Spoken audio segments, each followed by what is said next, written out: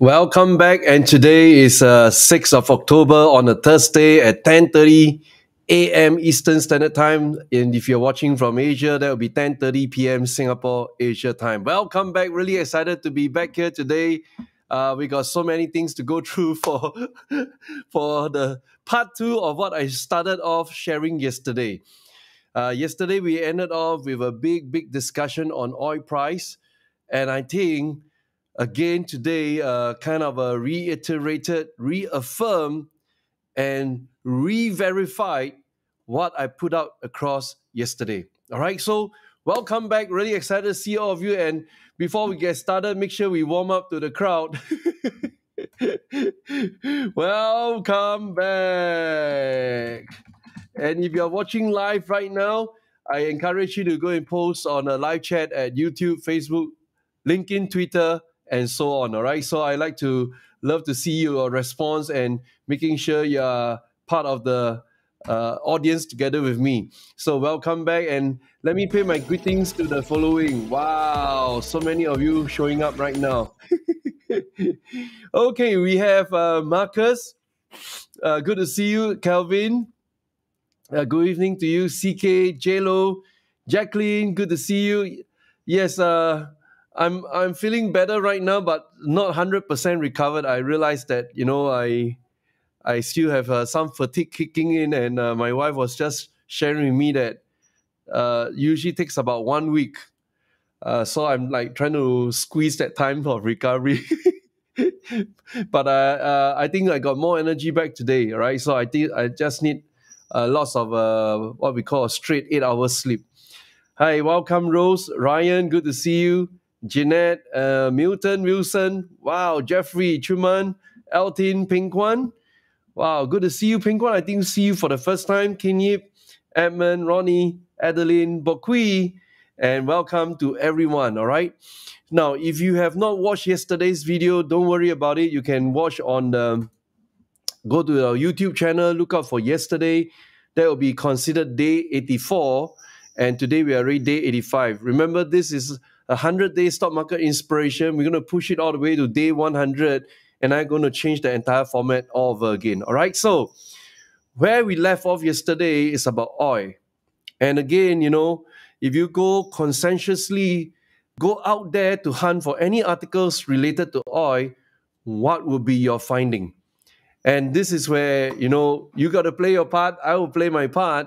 Tell me which is the most important article of the day, and then we see if there's a match between both of our findings. If there's a match, congratulations. We are thinking about the same issue, and here we go. All right, so let me set this up right now.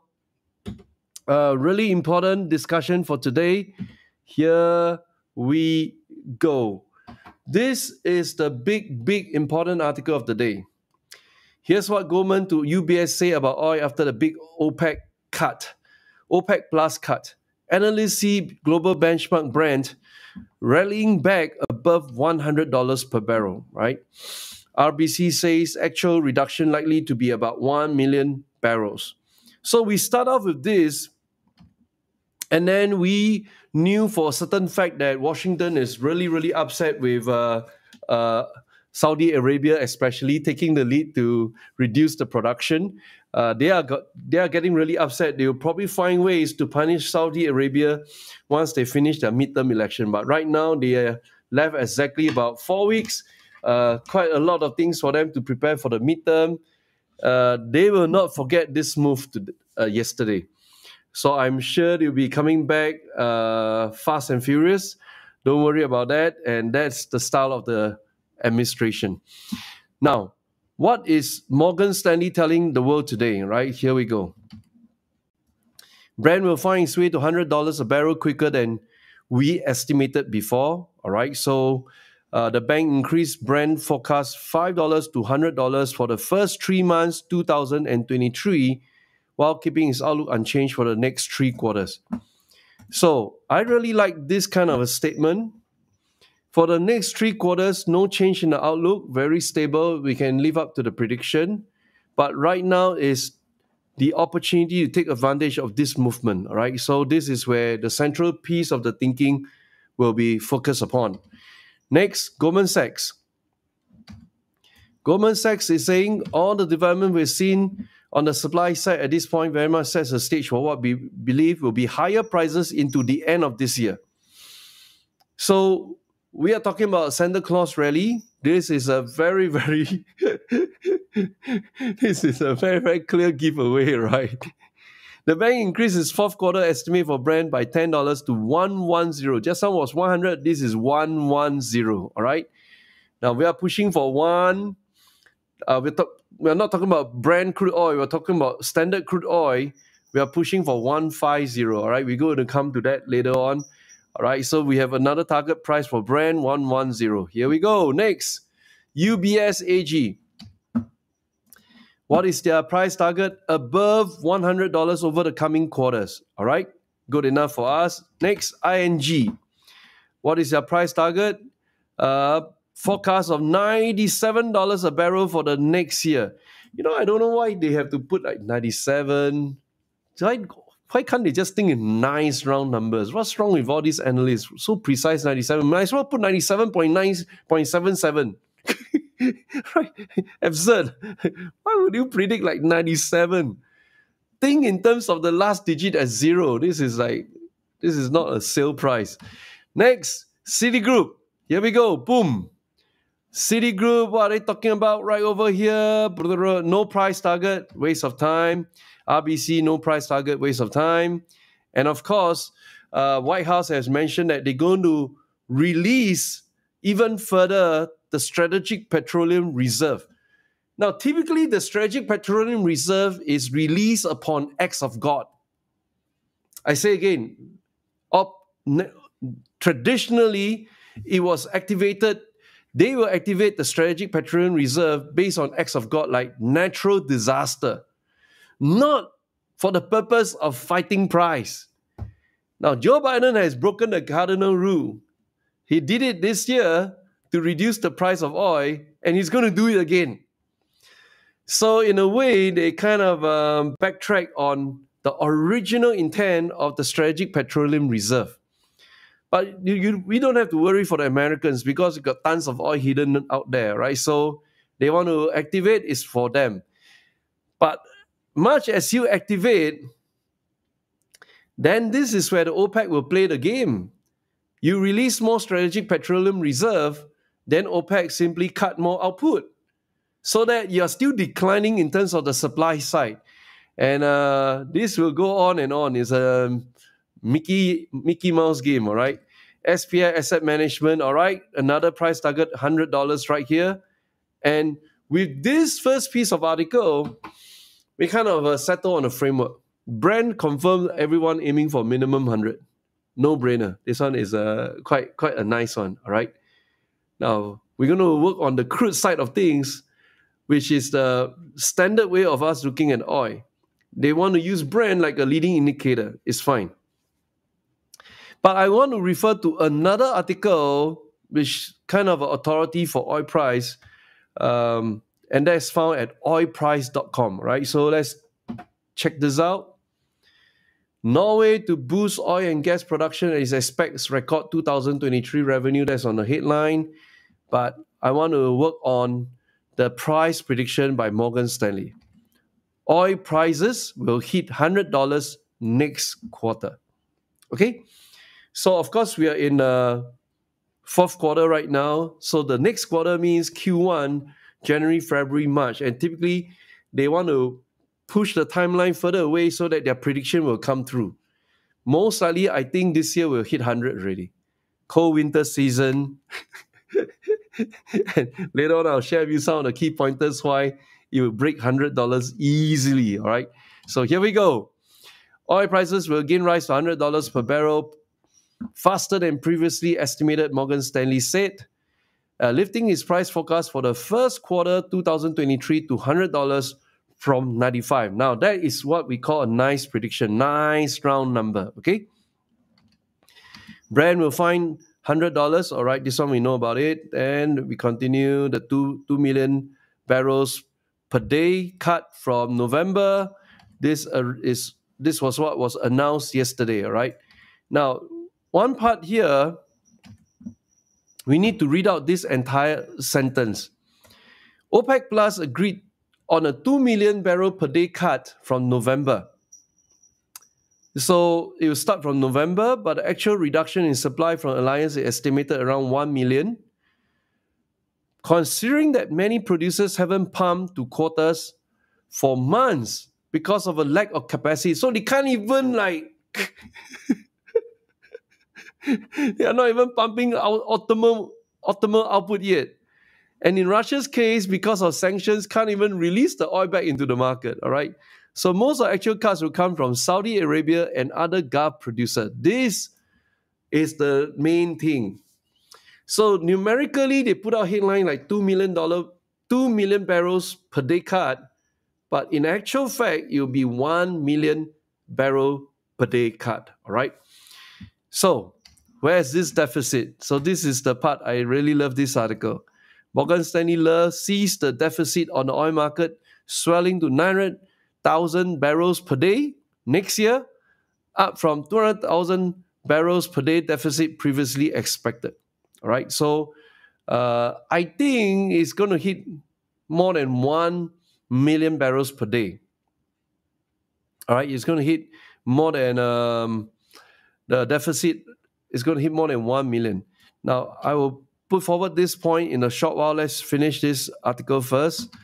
Those forecasts assume that Russia's oil production will fall by 1 to 1.5 million barrels per day after EU oil import embargo comes into force. Okay, so most of them are floating around at 100 to 110. Goldman Sachs is 110. Morgan Stanley is 100. Nice. Any other thing that we need to take note of? We found an attachment to 2023. Here we go. Given the large supply cut recently announced by OPEC Plus, the global market will likely be in deficit through the whole 2023, suggesting that there is upside to our current forecast. The bank currently sees Brent trading largely within $90 area for the remainder of this year and into the first half of 2023 before strengthening our second half of 2023. So why I like about this thesis? This is very just oil-centric. We don't complicate with other things like inflation, interest rate, oh my gosh, employment data, technology spending. So it's just really pure clean. And I want to really just focus on one or two things, not too many things, because we've been pounded left, right, center, top, right, and bottom, starting from January 2022 until right now. So many things to grapple with. Inflation, interest rate, and then you have the isolation of China, inverted yield curve, implosion of the crypto market, so many things. Now we got to focus on just one or two things to get it right, okay? So I set up this stage because I think we can formulate a clearer thesis just on the oil market. Then, of course, we look for trigger events. And that's typically how we play the market, all right? Not because, just invest and you just sitting duck here waiting for things to happen. No, there must be trigger events that will precipitate or accelerate or ignite this oil price to flame up to a higher price range, all right? So first of all, before I dive into the key ingredients that will kind of flame this up, we go and take a look first at the current crude oil. So let's go to the crude oil chart right now. Very, very important. Crude oil right now is $88. Boom. And here we go. Nice. Okay. This is the crude oil chart. And don't have to look that far away. If we start from 2020, bottom left, the chart looks like this. And I'm going to do a few things to kind of press for a 150 target, all right? I'm going to click on maximum and squeeze it out. Squeeze as much as I can squeeze. And here we go, all right? And do some adjustment so that you can see more within one frame, all right? So this is the frame I want to take a look. Let me just adjust a little bit. And you start from here. Here we go. This is the 150 mark, which I believe is the target. Because there's intentional play by the OPEC Plus cartel to reduce the production to push oil prices up. And not only that, you just need certain uncertainties to kickstart in the marketplace. Boom, oil will shoot even further. So I'm going to drop from 150 down. And historically, we could see that, hey, the 125 to 150 range was kind of breached in 2008 during the subprime crisis. Right? So that period has already experienced oil price at a peak, which is unbelievable, obscene profits to the OPEC cartel. They want to go back to those good days. But if I drop further to $100, then you begin to understand the rationale. Hey, why the heck they want to reduce the production? Because of this. They experience this era, nice profit. And once you tasted the goodies, and then you experience it again, and then for the longest time, they didn't experience it. And finally, holy moly, it came up here, and then it dropped back down. So this is the moment in time they feel that perhaps the average price of oil should be trading above 100, so that they can make money off every single party out there, and making the most money is their number one defense against any enemies, because money can allow them to buy weapons, buy mercenary soldiers, buy assassins, buy whatever they want to buy. And then this is the part. What does it take to push it up? So that they control the politics of the world through oil. So if I set out this thesis, we say, okay, the 100 to 150. In fact, from 88 to go back to 100 is already a game. It's really a big positive already. Right now, from the two articles I've gone through with you, you can really see what everybody is thinking. It's a self-fulfilling prophecy. Brent must go above 100. All right? Crude oil, likewise, will follow suit. It's a matter of end of this quarter or the start of the first quarter next year. Okay? So we formulated this thinking. Now, once we got this thinking in place, then we start hunting down what will be the triggers. All right? And what will be the triggers is really, really important. So I'm going to play you a video first, and let's see if I can get this video ready. All right, I got a video ready right now. Today is like I'm looking a little bit dark because I want to have that mysterious look. Okay, so here we go. 3, 2, 1, check this out. Breaking tonight, the situation with North Korea just escalated and dramatically, as the Hermit Kingdom has just fired 2 more ballistic missiles. Remember, the North Koreans fired one over Japan during the morning rush hour yesterday for the first time in 5 years. Then the United States and South Korea responded with joint missile drills in the area, warning that the missile launches must stop. And then just in the last couple of hours, North Korea fired the 2 unidentified ballistic missiles. That's according to the South Korean military and the Japanese. Today's launch came as the UN Security Council was meeting to discuss the very aggressive moves that North Korea has been making, and after Secretary of State Tony Blinken warned that North Korea must change its ways. I think what we're seeing is that if they continue down this road, it will only increase the condemnation, increase the isolation, increase the steps that are taken in response to their actions. Well, that didn't do it. Secretary Blinken says the commitment to U.S. allies in the region is ironclad. The South Korean military reports it's at full readiness posture. All right, you seen it? And here we go. Now we begin to understand the context for this oil thesis, and that is we got some crazy folks who love to fire missiles. You just have the missile go wrong and land and kill ordinary folks. That will be the provocation of war, right? So I'm thinking of this, and then I show you the latest article.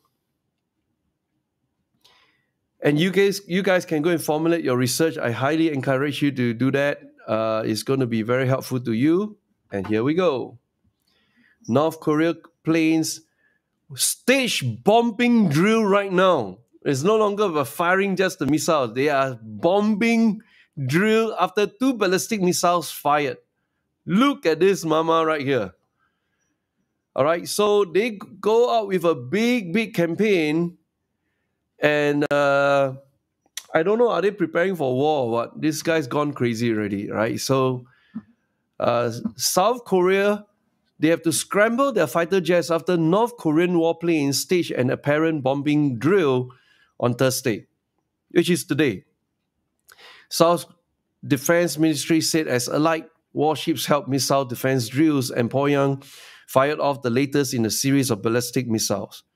The rare bombing drill by at least 8 North Korean fighter jets and 4 bombers prompted the South to deploy 30 fighters.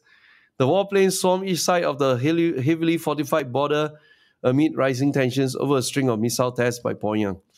So, continue.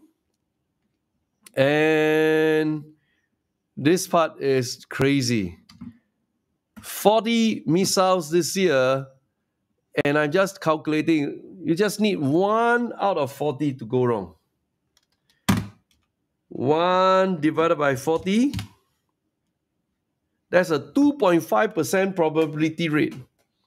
You just need 1 missile to go wrong. Boom. You're going to have the biggest war taking place between North and South, all right? So, I mean, they are like testing each other's patience, each other's patience. One day, the probability will hit. It's a math of law. So, continue firing right here. And you know, they are also going to do one more thing that's very scary. First, I introduced to you the concept of ICBM, Intercontinental Ballistic Missile, long range, super long range, and appears ready to hold its first nuclear test since 2017. So what's 2017? Today we are 2022, that's more than 5 years ago, and most of us probably already forgotten the fact that they stopped organizing nuclear tests. They're going to reignite that right now. So can you see how dangerous? We already have 2 nations talking about launching nuclear. One is launching nuclear bomb, the other one is launching nuclear tests. One is Russia, and the other one is North Korea, both communists. And they are backed by the biggest communist in town, China. So this is becoming like, is it democracy against communism? I'm not too sure. But it's a mind-troubling period in our generation. So let's continue right over here. As a result, the US deployed the aircraft carrier USS Ronald Reagan. Now, the moment you have the aircraft carrier deployed there means it's like ready for war. Because once this guy comes near you, they will jam up your entire communication system in the country, fly off their fighter jets, drop bombs, return, refuel, continue. All right, this is exactly as what the movie has shown us. But this is for real. And of course, the missile launch was the 6th in 12 days and the first since North Korea fired an intercontinental range missile over Japan on Tuesday, which prompted South Korea and US missile drills in which one weapon crashed and burned. So this is the context of the oil thesis. We can go through this all night long, and the more you read about it, it's just a matter of time one party will go wrong. It's a matter of time. It's just like selling live bullets and guns to ordinary people. You just take one idiot to start killing, the rest will start following. All right. So this is the law of nature, but it is what it is. And then I want to finish off this article, and we're going to arrive at our decision point. All right. So huge article today. Please go and read about it. And they're also talking about the range. Thursday's first missile probably flew to an altitude about 100 kilometers above ground and a range of 350 kilometers across the sky, while the second estimated 50 kilometers and covered 800 kilometers, probably taking an irregular trajectory. Wow, look at the kind of a weapon system. This is crazy. Okay, so we gone through this part. I think that's the first trigger. I'm not too sure how you all feel right now. Can you all sleep well at night? This teacher is always showing us very scary news outlet. So are you able to sleep tonight? Let me pose a question right now. Are you able to sleep well at night? All right, I want to hear some feedback from you guys.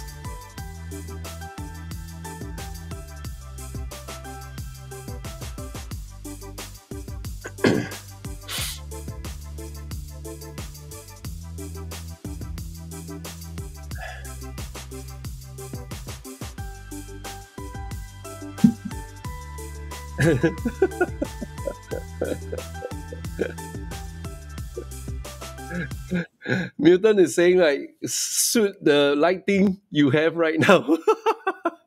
I never thought of that. And Elton is saying, pray first, then sleep. And I have God with me from Ronnie, and there is Emmeline. Okay, so why are we doing this? Is because we are formulating the thesis to dive really deep into the energy sector. I think it's an important key sector. All various sources of data is pointing to the fact that it has to go up, but I'm thinking about it has to go up even much higher. You just need a few parties to make one mistake. Yeah, that's what we are betting on right now. One mistake. Either it will come from Russia, who's running out of ideas right now. Ukrainians are fighting the Russians very hard, kick them out of the 4 regions which they just annexed recently, and then right now their people got arrested. So he's not going to sit there, do nothing. The annexation took place because he needed a law in the constitution to trigger a nuclear weapon. All right, so you have Russia, you have North Korea. I'm not too sure how many countries out there thinking about igniting a war right now, but this kind of conflicts will send the oil price shooting up. And that's what we are looking at right now, okay? So we've gone through this deliberation already, and thank you all for sharing with us about how you feel. I mean, we are studying it not because we wanted war to take place. Please don't get me wrong, right? We want to have peace, but certain things you just cannot avoid as you study more about the global events. Okay, yesterday night I also fired off my trade for don't stop believing trade notification. Now this is really important, and I want to make 3 points very clear to you. When we fire off a trade, it doesn't mean you have to get it transacted.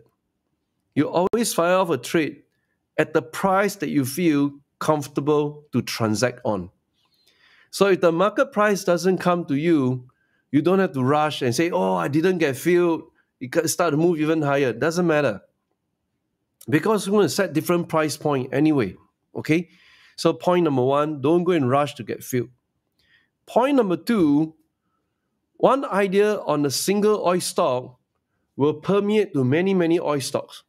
I mean, just on the energy sector alone, there's about 20 different companies, 20 different stocks for you to play. Which one to play is the big question. All right, so this is where some of you start to become very adaptable, very flexible. You say, teacher, I want to go after small cap stocks. Teacher, I want to go after mid cap stocks. Teacher, I want to go after dividend dishing out stocks. Teacher, I want to go for the top 3 mega stocks. Doesn't matter what you approach that you take. What matters is the price must move. But the price must move in a certain time frame, and this is the most difficult for this year for me. You know, every time we say the price must move, and then another surprise, and then another surprise keep piling on. Driven all because of one word called inflation. All right, so this is the part, open to ideas. I start off the framework. We say, let's look at the universe of oil sector. Look at the trigger events. If you're convinced, then start attacking into individual stocks. The third point I want to carry across to you is this. Sometimes, right now, the profit cannot take place within 1 day or within 1 month, because there are too many things happen at the same time. If we have a ceteris paribus like good market, every single day we can go out there and ring the bell and catch the profits. But right now the market is a bit different because Wall Street is divided. So divided. Number one, on their prediction of Jerome Powell as the chairman. Is he going to raise more highs? Is he going to cut back on raising highs? They try to front run the Fed chair, all right? And the other camp says that don't have to do anything right now. The market is condemned, going down into recession for sure. Just let it drop. Drop until you drop to the next level, then you think again. Now, if everybody waits like this, then of course, it becomes a self-fulfilling prophecy. But you have two camps fighting with each other right now on this idea. Are we at the bottomless pit, or are we right now already hit the bottom, ready to rebound? Okay?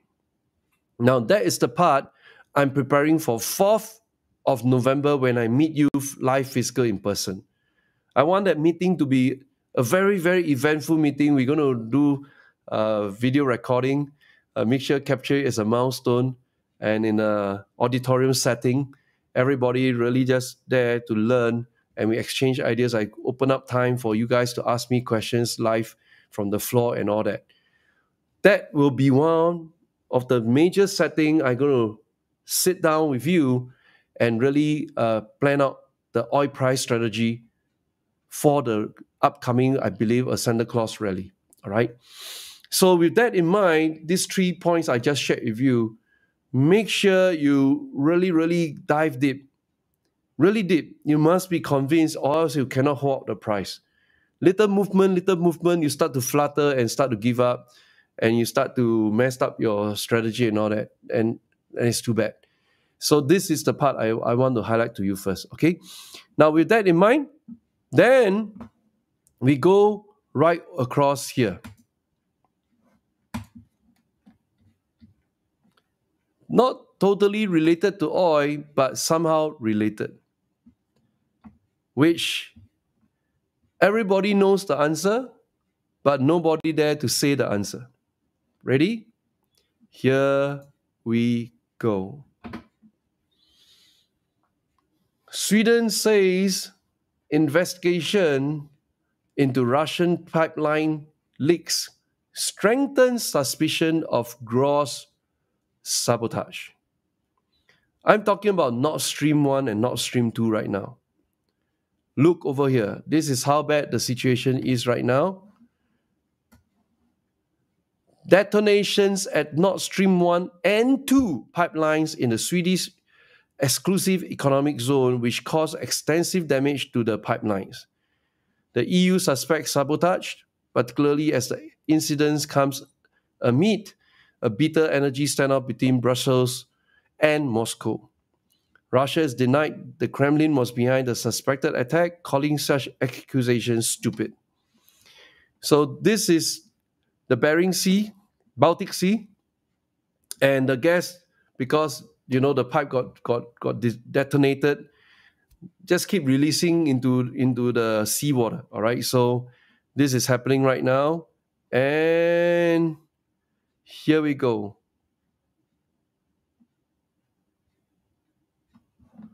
In order to send detonation, in order to burst such a important pipe, and you want to go to the bottom of the sea to detonate it, it is not a simple exercise where an ordinary man can execute. It is done by someone probably in the military, right? So then you go right over here. This is all talking about the video footage, and we come to this part here, Swedish, right here. The magnitude of those explosions was measured to 2.3 and 2.1 on the Richter scale. It's like a mini earthquake, and likely correspond to an explosive load of several hundred kilos. So if you look at this, what are your thoughts? Who has the ability to send military forces inside there and go and destroy it? All right. So I was thinking about this issue yesterday, and I wanted to kind of triangulate to arrive at my findings. And what I found out is quite shocking. And what I'm going to show you right now, and I encourage you to go out and investigate on your own. Don't just rely on what I've shared with you here, or else it's just one-sided. So, oh my gosh, I got so many tweets. Hang on a minute, I got to find where I put it out yesterday. Wow, it's just too many. 1st October. I found it, and here we go. This is what I discovered, and I encourage you to go and research on Twitter. I retweeted this tweet yesterday, and someone posted this out. A US Boeing P-8 Poseidon maritime patrol and reconnaissance aircraft was the only military aircraft spotted above the Nord Stream pipelines at the times of detonations. This kind of aircraft is armed with torpedoes itself and sonobuoys to communicate with submarines. And this is the picture. Dun, dun, dun, dun, dun. There you go. So there will always be traces with such a mini earthquake. You cannot hide. People will know about it. And right now, it seems that in the Twitter world, people are putting out this evidence already. All right. So very, very scary information. And then you come to this part here by the same guy. For those who are still in doubt of means and motives of the US, I should include this video of Biden telling exactly about his intentions. So let me try to play this video. Hold on a minute. That means tanks or troops crossing the border of Ukraine again. Then there will be no longer a Nord Stream 2. We will bring an end to it. How will you do that exactly? Since the project and control of the project is within Germany's control. We will. I promise you, we'll be able to do it. That means tanks or troops crossing the. Okay, you heard it, and I'm sure with this lead, you can go and formulate your investigation further. Becomes very, very interesting. Why would the US push for this? I shared in so many of the videos that I can't even remember how many times I spoke about this.